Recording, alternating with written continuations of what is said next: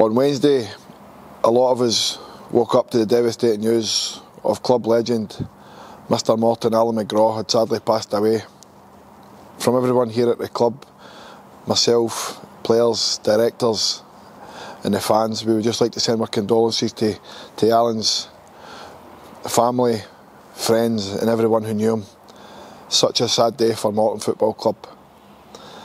Also, a week past on Friday was the devastating news of the two local men who passed away in the local tugboat accident. Again, we would just like to send our condolences as a club to the family of these men who lost their lives. No one should ever have to go to their work and not return.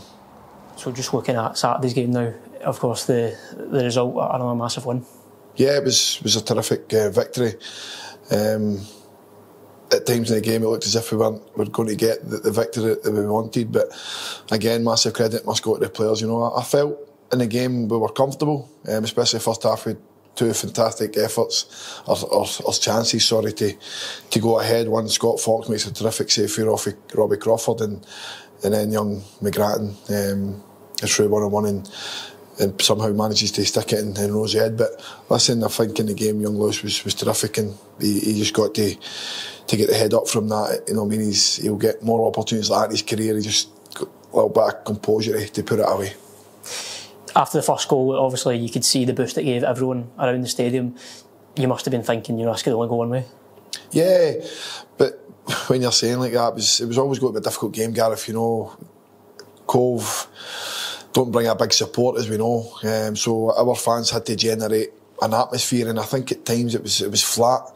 And then the reaction at half time, I was a little bit gutted a wee bit with the reaction at half time with the booing of the players, because I think in the last 4 or 5 games the boys have been excellent. And listen, evening games against the top team, and then last Saturday against Queens, but it's easy to generate an atmosphere.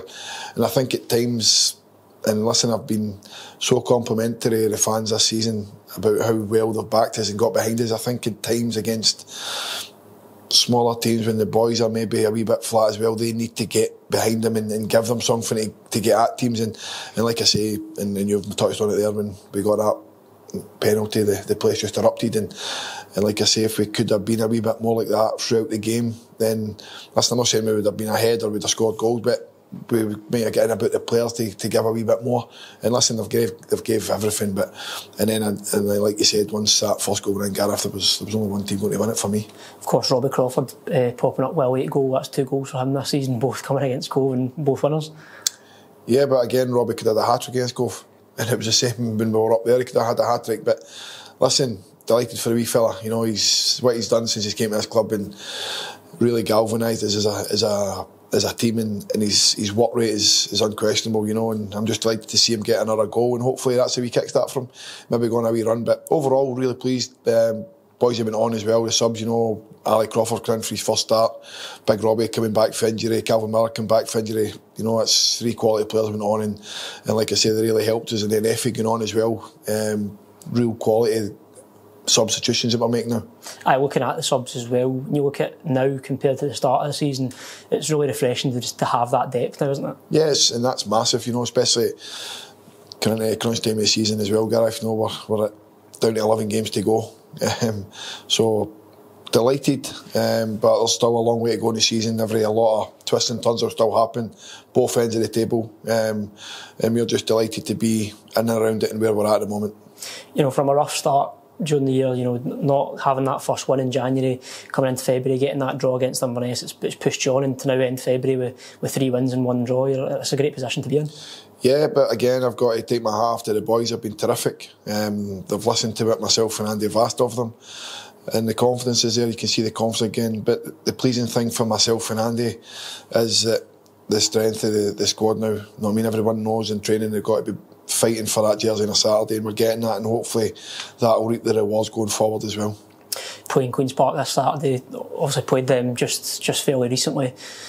2 wins against them this season. You'll be going into that full of confidence. Yeah, but I think you've got to give credit to Queens as well. They're at the top of the table for a reason. They've been very consistent. they've got good players in their team. We'll need to be wary of them. But as you can see in the 2 games we've played them, we can also hurt them with some of their weaknesses, and that's the areas that we'll target again on Saturday. And obviously we'll need to be switched on to their strengths. So like I say, it's going to be a great game, and hopefully it is a great game. Of course, the last time we played Queen's Park away was the game that everyone talks about as being the start of that great run.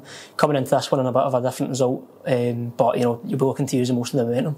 Yeah, momentum's massive, Gareth. That's 10 points for the last 4 games we've picked up. Fantastic, and we've got to continue that. Again, coming up against the league leaders, fantastic coaching staff, very, very experienced, Owen and Sandy. So they'll have their team ready and prepared to come at us. They've come off the back of a fantastic result against the Inforum team in Hamilton Accies. So listen, we know they're no mugs, and you can see that where they are in the league. You know what I mean? They've been consistent, but we've also been consistent the last 4 weeks, and we want to continue that as well. Of course, looking at the next week as well, you've got the 2 games coming up, Saturday and Tuesday. You're United in Queen's Park, 1st and 3rd. You want to get that win on Saturday that then gives you that platform to move on to Tuesday. Yeah. Listen, any positive result in Saturday isn't a disaster. We just want to keep the momentum going. We want to keep on the run. And then whatever happens, we'll take care of. And then, like you say, we move on to Saturday, and then the following Saturday. But the focus here is one game at a time, and that's full focus is tomorrow against Saturday against Queen's Park. Now, we've spoken already about how good it is to have depth in the bench and your team selection and having those extra players. Just on that as well, how are the injuries ahead of Saturday?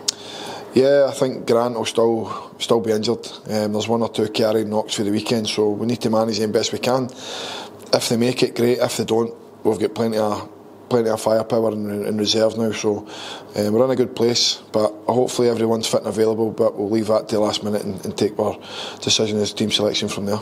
And of course, on that as well, it was good to see Calvin and Robbie come back from their spell on the sidelines to contribute to both goals. Yeah, listen, it could have been easy to keep Robbie and Calvin for the Dundee game, but I think in the main we've made the right decision, because we could have made them play against Dundee, lost them for 5 or 6 weeks.